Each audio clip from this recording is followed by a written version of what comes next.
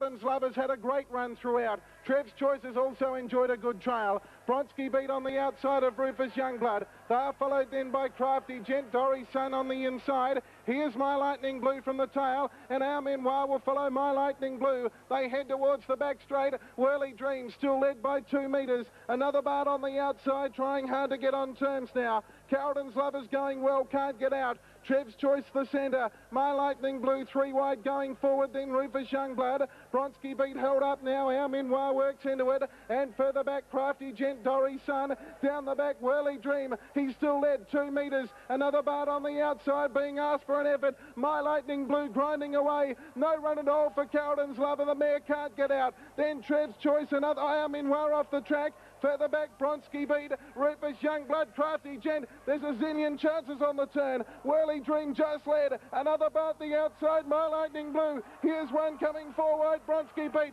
Whirley into the straight lead. Another Bart trying hard. Carlton's Lover goes for the inside. Whirley's in front. Another Bart diving. Whirley Dream hanging on. He's got there. Whirley, you've done it, boy. Whirley Dream's won a nostril on the line. Another Bart.